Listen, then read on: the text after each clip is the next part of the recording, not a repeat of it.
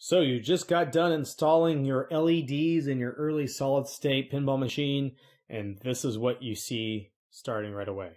Lots of flickering, lots of issues. It looks like kind of not a really great look, and it does not match what you saw with the incandescent bulbs prior to teardown. So there's a couple different ways that you can fix this. We're going to cover those here on the Pinball Workshop today.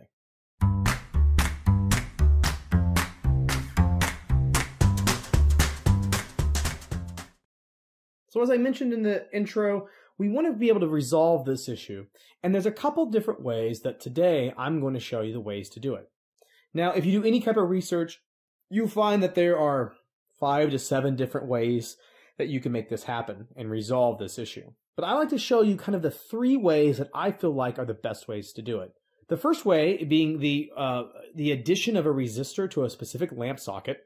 In this case, if you're doing a low-end restore or you're just wanting to add some LEDs in specific areas. The second way is a complete replacement of your auxiliary lamp driver board. And the third way is a way to use your old auxiliary lamp driver board, but to still get the, still did not have your LEDs flicker as they do right now. So let's dive into the first way.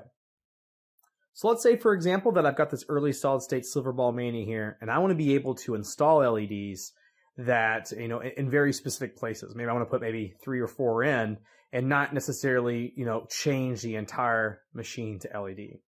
So what we can do that is we just take some resistors. I'm not for sure. I think these are like 490 ohm resistors here. You can use anywhere from 470 to about 1K or even 1.5K. But what we're wanting to do is we're actually wanting to install one of the resistors across the 2 lugs. So we've got our 2 lugs here, the red and white. And when we install that resistor across that lug, what that's going to help us do is that's going to actually keep that SCR latch open when we expect to be open by basically drawing the current and keeping that open even though we have an LED bulb in here. So this is going to really cause that flickering to stop by installing that resistor. Now resistors, they're cheap. The problem with this type of appeal is that even if you look at this machine here, there are a lot of bulbs that exist within the Silver Ball Mania. So if you were buying resistors for all of these bulbs, this could necessarily take you a while to place resistors at each one of those. So there are some other ways that you can do this, and some ways that don't even require soldering. So let's show those ways now.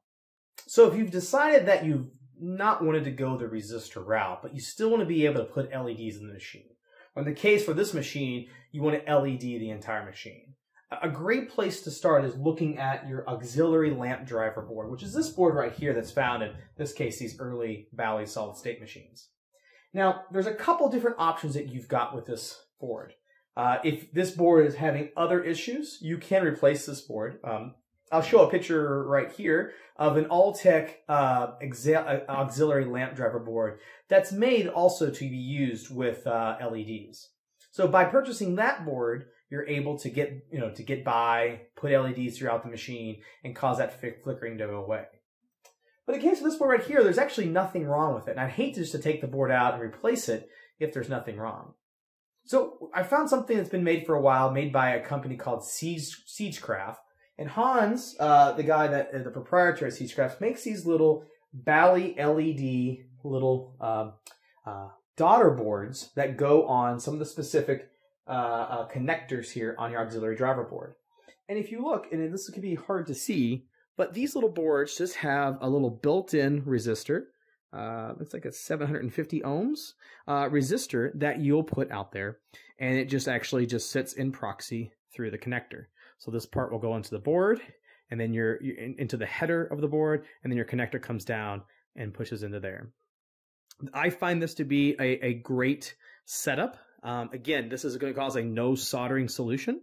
And it really just makes a neat and tidy type of example. So we saw earlier with our flickering. Let's go ahead and get these guys installed. The first thing that I would say by starting out with this model is making sure that you choose the right setup for each of the different connectors, because they're going to get 3 of these boards depending on the model of your auxiliary driver board. You want to make sure that you install them correctly. So I kind of already done the research ahead of time, and I know that this connector goes right here on this one. So what I'll do first is just be able to take that off. Now, one thing that I have noted to do is that always put the connector into the daughter board from Siegecraft into the connector itself. What I found is that by pushing on the board, you'll run into some major issues in terms of maybe breaking off a header pin or something. So you get this type of look up here. So as you can see, we've got the connector in there. And don't worry about these 2 pins. We'll come back and take care of that at the end. So I've got my connector in, and then I just slowly and very methodically line this up.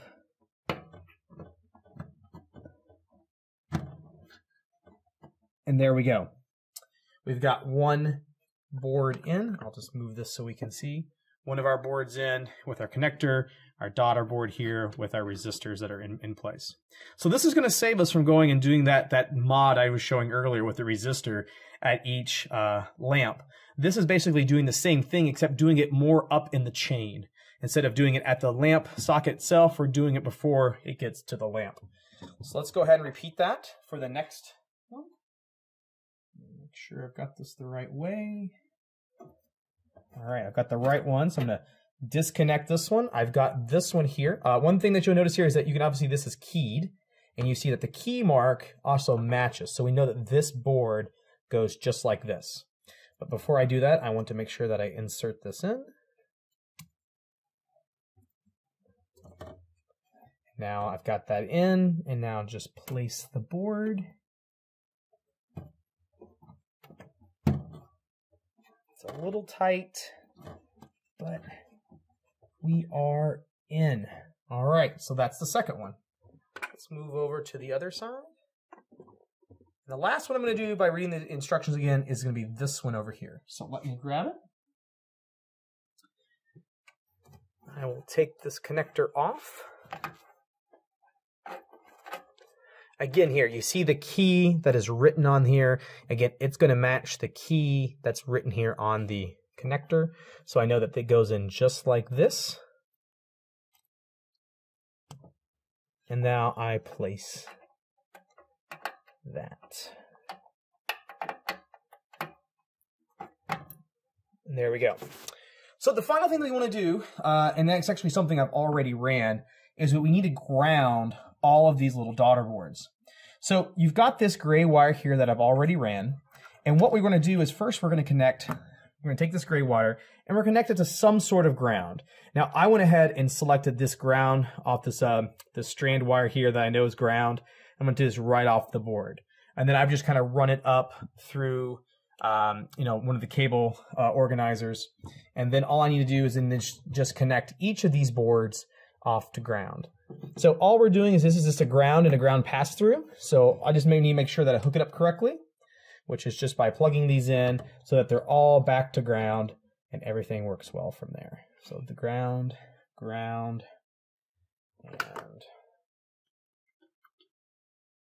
ground, and there we go.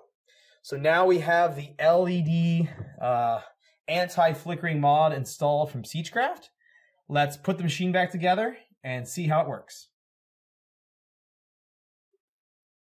All right, we've got the machine back together, so let's go ahead and test it and see if we see that same type of flickering that we saw earlier.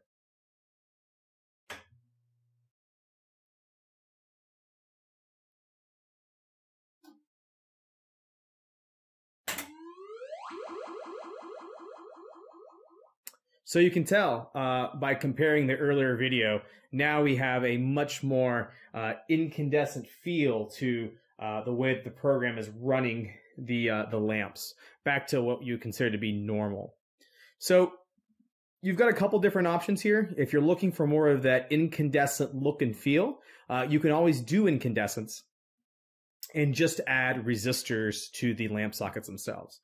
However, if you're doing a complete LED makeover of an earlier solid state machine, this may be a little bit of a cheaper and easier and more efficient way of going.